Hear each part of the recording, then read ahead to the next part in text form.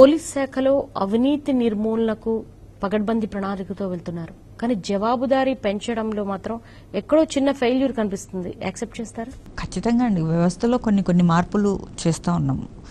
ఇప్పుడు వాళ్ళు కూడా మనం అనుకుంటాము ఒక వ్యక్తి నిరంతరం ఒత్తిడితో ఉండడం అంటే వేరే డిపార్ట్మెంట్స్ వేరు, ఈ పోలీస్ డిపార్ట్మెంట్ వేరుగా ఉంటుందండి. గతంలో వీళ్ళకు అంటే సంవత్సరం పొడవునా డ్యూటీస్ చేయాల్సిన పరిస్థితి, నిత్యం ఒత్తిళ్ళు, నేరాలు అలా ఉంటుంది. ఇప్పుడు వీక్లీ ఆఫ్ ఇచ్చారు గౌరవ ముఖ్యమంత్రి గారు. ఇది కూడా భారతదేశంలో ఎక్కడా లేదు.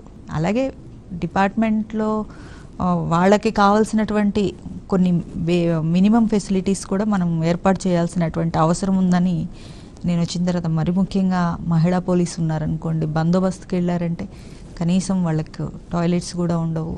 వాళ్ళు పొద్దుటి నుండి సాయంత్రం దాకా డ్యూటీలు చేసి వాళ్ళకి చాలా ఆరోగ్యపరంగా చాలా ఇబ్బందులు వస్తూ ఉన్నాయి.